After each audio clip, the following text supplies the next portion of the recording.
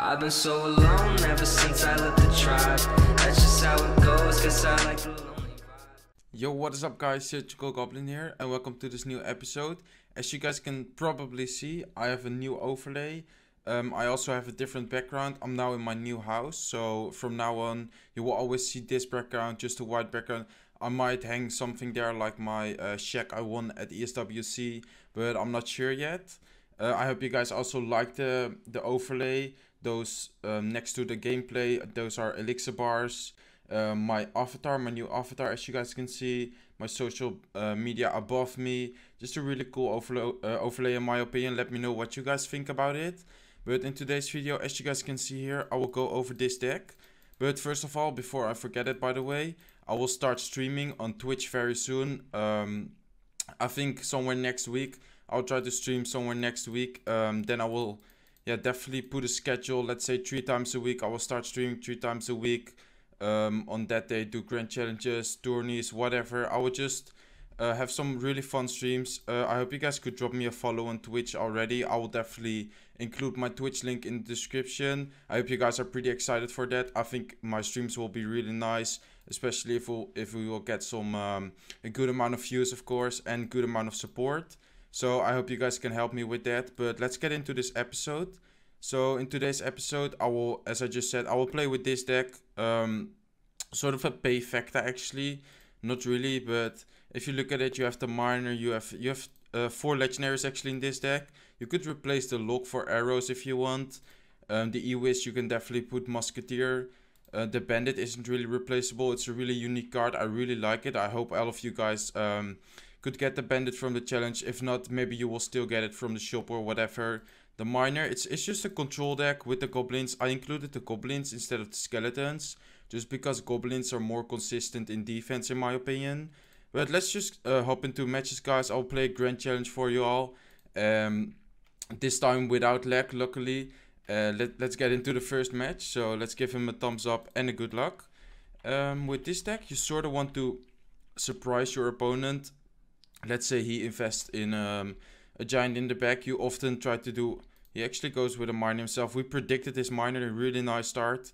And the goblins are also tanking for the miner. Let's actually go with a miner and a bandit right now. We defended that push for elixir. For 2 elixir. The bandit will kill the skeletons. Hopefully it will lock on the tower. Let's see. No, it will lock on the knight, but it will still do a good amount of damage to the knight. So not a bad start at all. It looks like he has a really quick miner cycle. So let's prepare our E-Wiz. I will actually drop it here to defend the muskie. I have my goblins ready for his miner.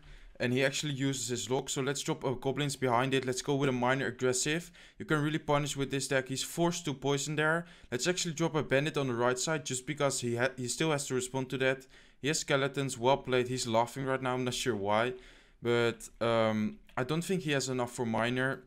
We can just drop a defensive knight right now on top of the musketeer. That should counter it all. I don't think, the knight will not die. It will still do some good damage to his knight. And I think that will die. Let's see. Yeah, that will definitely die. So really well played on defense. Look at the damage we did on the left side. It's really nice, guys. Let's see if he has a poison or a rocket. I think we can... I was about to say, I think we can let the goblins tank and then go for the miner. But he poisoned as well. Let's actually go with a miner poison. From our poison, let's do that combination ourselves. He dropped skeletons, which is a waste. They will just die in 1 tick. So far, like, I believe we didn't really make any mistakes. He dropped a preemptive lock, but we didn't have goblins to cycle. But that's also a thing, like, while playing this deck, try to never play into your opponent's predictions. Because now, him not having the lock, we can actually build a really strong push by dropping the E-Wiz, by dropping the bandit, by dropping goblins. Look at that combination. He's forced to poison on defense. And I believe the bandit, look at the bandit, guys. Look at it. It connected. That's tower. Tower number 1 in the game. He's saying, wow, he didn't expect it at all. And look how strong and surprising this deck is. Let's give him the thumbs up as well. This deck, I really like this deck. We predicted this miner. He's forced to actually use his poison there. I will drop goblins defensive wise. I will drop a miner. And we have another knight tanking. Let's drop that in the middle. And the bandit is going ham on the muskie. Now connecting on the tower. It's connected, guys. Let's drop a electro wizard. Let's drop a bandit soon. Let's drop goblins. Let's just drop everything, guys. And look at this deck. He's laughing. He can't do anything. The bandit is actually connecting again. It will go for the king tower now. I don't think we can 3-crown him, but look at the damage. And guys, this is just how insane this deck is. If you haven't tried this deck out, definitely give it a try. But let's get into 2 more matches with this deck. This game was just an example of how strong this deck is here. I will show it one more time. But let's get into the second match. And that's also a really nice feature they added. Your Grand Challenge or Classic Challenge, whatever. The crowns you earn, they will also go into your crown chest and a clan chest. Ooh, this guy's level 8. I don't like that at all. I might actually just cut this out of the video. I'm not sure. Because it's not really entertaining to watch me battling a level 8. I'm not sure why Supercell matches me versus a level 8. He isn't even doing anything. If he isn't responding, we will just... Oh, he actually is responding. Yeah, he is responding. I don't know. I might cut this out, guys. But we will see. Like, it isn't really an experienced player. So it isn't really fun to watch this, in my opinion. So I might actually just cut this out. And then I will be back at you guys. After there you go, I 3-crowned him. I'm really sorry for him, of course. As I just said, I'm not sure why I got matched up versus him. But I will just do 2 more live battles anyway. So it is nice for the crown chest, of course. But not for him at all. He spent 100 gems for this. But let's get into the next match. And after that match, I will definitely do 1 more for you all. But let's focus on this match right now. So let's give him a thumbs up and a good luck. With this starting end, I kind of just want to wait. I don't really want to send in a lonely miner unless he pumps up, and he actually does pump up. Interesting. So I hope he actually does defend it, but he didn't drop it on top. So we will still get 2 hits on the collector, which is nice. He has an E-Wiz, he has a collector, so perhaps he's using the Golem meta deck. I'm not sure about that yet, of course, because he didn't show us any other cards. But yeah, the baby dragon, he's definitely using Golem right now with skeletons. Yeah, he has minions, and we could actually get a bit late with the poison. That's unfortunate. And we don't really have anything to counter the baby dragon right now, so I would just let the bandit tank a bit, and hopefully it will still be able to get in.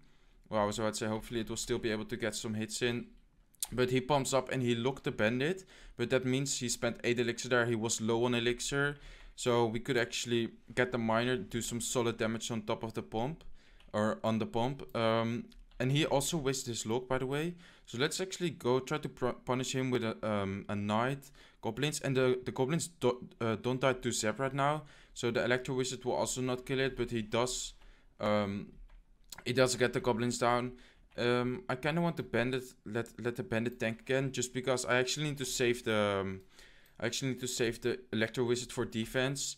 If he drops minions, yeah, I was about to say if he drops minions, I will definitely... And the Bandit connects, guys, but I was about to say if he drops minions, I will definitely poison the Collector and the minions. And we are actually looking really good right now, but I definitely think he has the Elixir advantage. So once he actually puts down his Golem, I think he's about to put down his Golem, like any seconds. Yeah, there you go. So let's actually try to rush him on the other lane. Just because he's low on elixir and we can force him to defend that. And otherwise it will deal so much damage. So let's actually sort of go all in. And by the time the golem reaches the tower, we have 5 elixir for our inferno. So look at the damage we're dealing.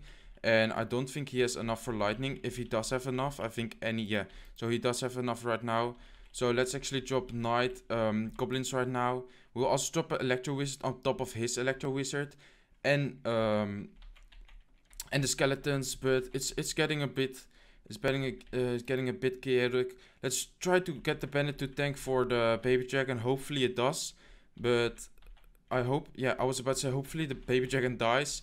Maybe the bandit can lock on. If it does, let's actually go all in right now on the other lane, guys. We really need to make some moves. I think by the time we have enough for our inferno, yes, we have enough for our inferno right now. And the miner is chipping away. This will be so close just because he can... I believe he can just lightning cycle us out right now because his cycle is pretty quick. But let's try to defend again. And hopefully, whatever he drops, hopefully we can actually defend that. He actually goes with a baby dragon. Let's drop a knight to tank. Let's drop an electro wizard on the other lane. So soon He actually goes with the lightning right now. We need to make moves right now, guys. If we don't make any moves, wow. I don't know what to play right now, but we really need to make damage.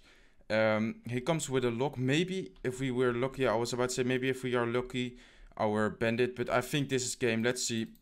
Yeah, he has the lightning. Really well played by him. Good game. We couldn't really get the damage in which we wanted to get.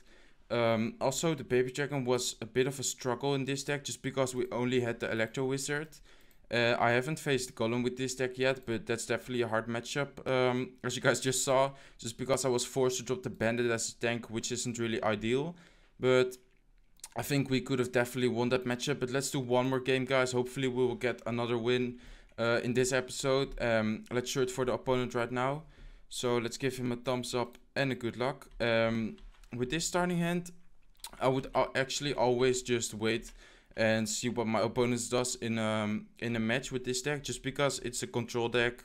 You want to play on your opponent's moves. Let's say he invests in elixir, you try to take out the collector. Let's say he drops a golem, you can rush the other lane, whatever. You will always try to yeah, just play on your opponent's moves. Like here, I was just waiting until he drops something. He drops his knight, I can just do a mirror move. I don't really want to waste elixir, so I'll just drop an electro wizard right now. He actually goes with a bowler. Interesting. I think with bowler you often see graveyard decks, so let's see if this is a graveyard deck as well. I'll try to get my bandit to lock on the bowler. And yeah, there you go, it locks on the bowler. And look at that, guys, it is so quick that it will also lock on the tower right away. Look at the damage we're doing. Pretty good poison value. The mega minion will, I think it will die or almost die. The furnace will die. Let's see. Yeah, and the mega minion died. He is trying to counter push. He was trying to counter push, but he just doesn't have any elixir. He's actually going with a freeze right now. He's doing some solid damage actually, but him wasting the freeze, I think he has arrows in this deck, so he would be forced to arrow the goblins. Let's see if the knight dies. Yeah, the knight dies, so the goblins will still do some chip damage. Let's see, 2 steps, it's still like 200 damage, and the knight even gets 2 hits in. Yeah, I was about to say maybe 3, but 2 hits in, it's really nice, and we're definitely looking really good. Here's a freeze. We have the poison if needed, we have the electro wizard, and we have just a lock to kill the skeletons. So the freeze, I don't think he will get a really good moment to freeze us, just because we have so many answers for his Skarmy. He is giving, or Skarmy, his graveyard, sorry guys. He is giving a good poison, and the bandit will do a good amount of damage versus the bowler.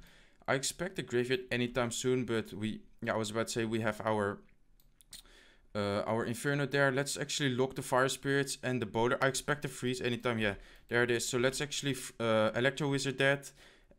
Hopefully, yeah, I was about to say, sorry, it's actually really chaotic, guys, sorry for that, but I was about to say, like, let's actually drop our knight to tank for the goblins. Hopefully they will stay alive. The miner's doing some chip damage, not that much. Let's actually drop another Inferno tower. I expect the graveyard anytime soon, and this is really intense, guys. I will lock here. I will drop goblins. I will drop an electro wizard on top of his mega minion. Hopefully the graveyard doesn't do that much damage. Let's actually drop the miner in the top left corner. I don't think he will expect that. Let's poison. Hopefully the miner will do some good damage. It's like 2 more hits, maybe 1 more hit. Let's see how much damage that does. I don't think it's enough. Yes, no, it is not enough. It will be 4 HP. It's also really important to know your numbers. Let's drop a miner right now. Hopefully he doesn't predict it. Let's drop a lock right now. Hopefully he doesn't predict it. Yeah, he doesn't predict it. So the miner finished off the tower. Really good game by him. At the end, luckily I didn't lock, because the lock used to do 100 damage, guys. But I remembered it got a nerf, so now it only does 96 damage on tournament standard. But as you can see, really strong deck. We did have a struggle against this golem deck, but I didn't actually see it for quite a while, maybe because people are testing the bandit out. But if you want to replace anything in this deck, you could put Ice Spirit for goblins, so the Ice Spirit can tank for the baby dragon. Other than that, I think this deck is really solid. You guys just saw we beat Graveyard Freeze. It's just a really solid deck. In the first game we were really dominating. We could predict his miners, and we could make really good counter pushes. So as always, definitely give this deck a try if you want. I hope you guys enjoyed this video. Don't forget to like, don't forget to subscribe. And by the way guys, I will put my Twitch link in the description. So hopefully you guys can support me. Maybe drop a follow already. Put the notifications on, so once I will start streaming, hopefully somewhere next week, then you will get the notification and you can see me either play Grand Challenge or whatever. You guys will see that. Bye guys.